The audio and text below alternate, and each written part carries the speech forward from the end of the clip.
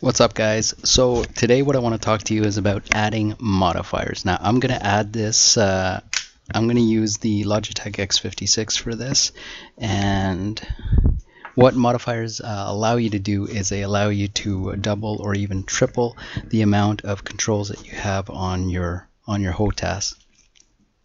So let's say, for example, you want to bring the landing gear up and down, but you've used up all the buttons and switches on your HOTAS. So what you'd want to do in this case is to add a modifier so you can double your controls. So we'll start by going to the gear symbol here, and then you want to be in controls, and then you want to find your landing gear. So obviously that's the G key on your keyboard. All right, and what you're going to do here is you're going to go to modifiers down here.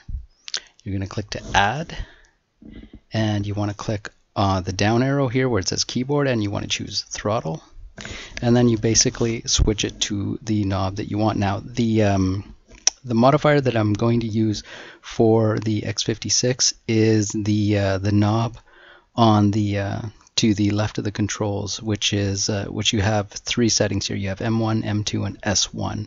Now this knob is specifically made for to act as a modifier so that you can triple the amount of buttons and switches that you have on your HOTAS. So I'm just gonna use S1 as an example, the very bottom one. So you go to S1, you switch it to S1, and that's joy button 36. You hit OK. All right, and then you want to hit OK here. All right, and then what you would do is you would go to X56 HOTAS right here, the throttle, and you would double click on it, and then you would add your modifier 36, and then you'd bind it to a switch on your to a switcher dial or whatever on your HOTAS. I'm going to use it on the throttle. I'm going to go to switch 2, and that's joy button 7. Hit OK, and it should work. So let's test it out real quick. Mission harm test 2. Start. Now while it's starting, I'm going to go back to M1, the M1 setting on my knob. I don't want to go to S1 because if I stay in S1 I won't be able to control the jet.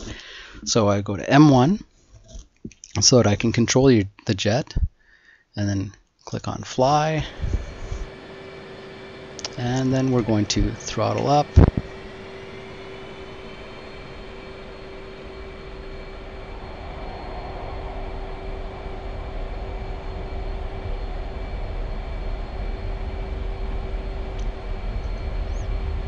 And I'll hit F2 just so that we can see what's happening here.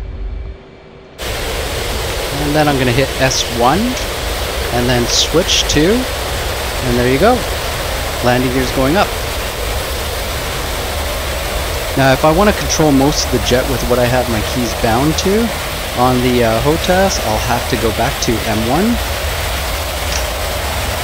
and then I can use everything as normal. Alright, so guys, that's just an example of what you can do. If you play around with this, you'll realize that you can actually set your M1, the M1 setting on your knob to, for example, takeoff and landing.